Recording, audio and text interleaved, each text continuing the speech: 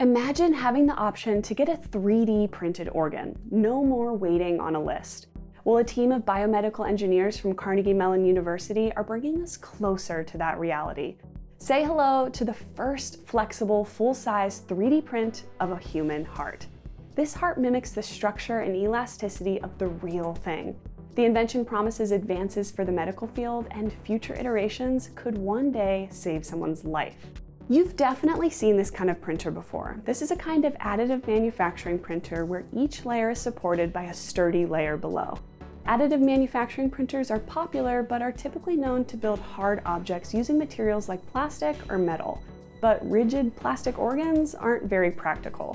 These printers could be used with softer materials like biological hydrogels, to make a heart, but those tend to collapse mid-print. But this new method can change the game. The 3D printing technique is called Freeform Reversible Embedding of Suspended Hydrogels, or FRESH. It can print biological structures with soft, squishy materials like alginate, a biomaterial made from seaweed, which feels like human tissue. And it cleverly solves that collapsing problem during print by suspending flexible materials inside a container of gelatin. It's like hair gel, but with body parts in it. So how does it all work? Well, for this team of researchers, it all starts with an MRI scan from a real heart. The scan gets digitally chopped up into horizontal slices by a program which then translates them into code that a printer will understand. A needle-like nozzle moves through the gelatin support bath, extruding thin layers of alginate. The layers stack on top of each other to build the shape. When the print is complete, it's put in an incubator overnight where the temperature is raised to 37 degrees Celsius to gently melt away the gelatin support structure, leaving only the 3D printed heart.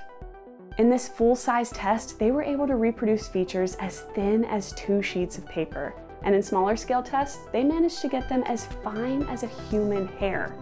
3D hearts have been printed before, but they've all been too small, more fit for a rabbit or a mouse than a human. Full-size 3D printed hearts can also be used as educational tools to help surgeons prepare for surgery. Older surgical models are made of rigid plastic or rubber, so they're helpful for planning, but limited because surgeons can't interact with them like real tissue. Fresh hearts can be cut and sewn up just like a real heart. Now surgeons can use these more realistic models to refine surgical techniques and test their tools in advance of the actual surgery. So their practice test isn't, well, you. And one of the coolest parts is that it could be a print of your specific heart. This will allow hospitals to personalize replacement tissues. For example, if you have a blocked artery and need a stent put in your real heart, the surgeon can test the stent with the 3D printed heart to make sure that it's a good fit. They're beginning to use this technology to help design functional parts that in the past have been hard to get right. Collagen-printed tri-leaflet heart valves are able to open and close, and printed coronary arteries help move blood around the body. Even ventricles made with cardiac muscle cells can visibly contract and start to synchronize. All of this is great, but it's not yet a functional beating heart. Scaling up from an artery to the real deal is no small matter. Using actual human tissues as bioink for an organ printer can be prohibitively expensive at the volumes needed. According to one source, a heart made out of alginate is around $10. The same heart made out of collagen, $2,000. But if you're on the waiting list for this essential organ, you might be willing to pay any price. Time is also a factor. Currently, a full-scale fresh model takes 4 days to complete. If we printed with living cells at that rate, many would die during the process.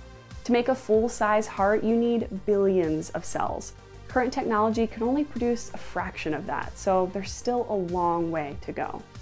Even if a fully functional heart can't be created right now, the team at Carnegie Mellon is already hard at work refining the fresh technology so it can build more complex models. One day, these printed tissues could be used to test drugs more safely, decrease animal testing, and even replace or repair damaged organs with a new, healthy 3D printed duplicate. One thing we can count on for sure is that they're really putting their hearts into it. If you thought 3D printed hearts were cool, check out this video on how researchers are using light to print in 3D.